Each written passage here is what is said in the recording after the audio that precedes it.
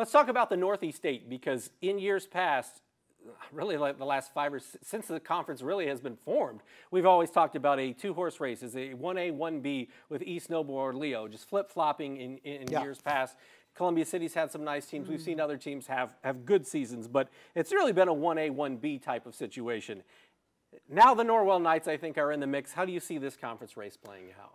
Well, I think we would be remiss if we didn't mention the fact that Norwell's beaten East Noble each of the last 2 years in the regular season. They're back-to-back double-digit win seasons.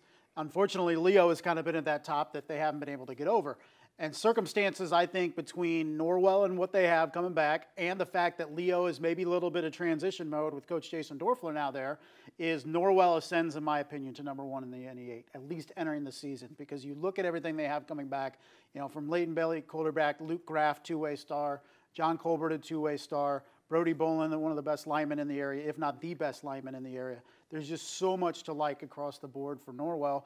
And, you know, I feel when you look at the other teams and you look at Leo and East Noble, is they're going to be there, but man, Norwell really impressed last year, and they just basically bring back all their production. And the thing I like about Norwell is sometimes you have position groups that really stand out. Like they've got guys at each individual level. Like they've got Zetis up front, they've got Boland up front.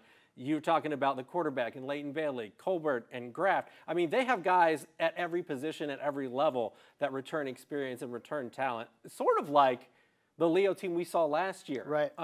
Whereas this is a class that you saw continue to grow since their sophomore season. They kind of feel like this year's Leo to a certain degree.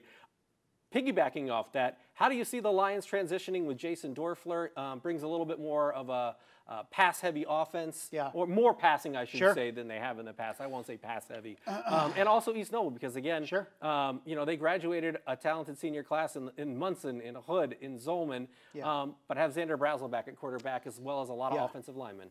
You know, Leo is the fascinating team for me in the Northeast 8 because, as you mentioned, you know, new system with Coach Jason Dorfler. Some people are, you know, thankful that, you know, it's finally modernized, right? But the fact that Leo hasn't won a sectional title in 10 years.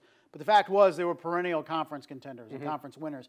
And the thing with that system that Leo employed with Jason Souter is it was very difficult to prepare for, right?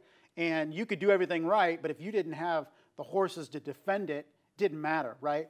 Now Leo is going to a more traditional offensive style where a lot more teams play against or play that style that then they're ever going to be able to prepare for. So, look, I think in order for Leo to reach that next level, this was something that needed to be done.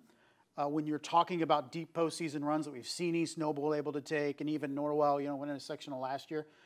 But do they take a bit of a step back first? And I think that's a question that going into the season is, do they have the personnel with the experience in that system to run that system effectively and be able to be, you know, beat the East Nobles and Norwells in the league? I think that's an open question. I think it's a fair question, and we'll have to find out once the season starts. The thing that I like about the Northeast 8 this year is that I feel like DeKalb could come up and bite somebody, and I feel like with Milan Graham, New Haven could come up and bite somebody. So it doesn't just feel like extremely top-heavy like we've seen it in years past. It feels like, okay, like those teams can't overlook a couple of those teams that are going to be in the mix, at least in the middle of the NE8 conference this year. Yeah, I mean, DeKalb, I think, is a team that brings a ton back from last year and a lot of production that maybe not a lot of people recognize in the area. You mentioned Milan Graham, whose summer just exploded in terms of recruitment. Have you seen anybody explode in a summer quite like Milan? Like Austin Robertson kind of had that explosion too, but it's been a while since we've seen a guy go like,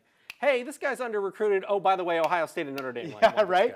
And it's like, you know, it went from like Indiana offered in June to he goes down to Alabama for camp and the Crimson Tide offer. And then Tennessee offers on his way back. Like, it's like, okay, I use one thing, but when you're going down in SEC country and getting offers, it's like, wait, what? And then you start looking at New Haven in a different light because, as you mentioned, you go Milan Graham, you're like, just get him the ball every play. Right? So don't overthink it if you're in New Haven. Just get the ball to Milan Graham in space. Kick returns, punt returns, throw deep bombs.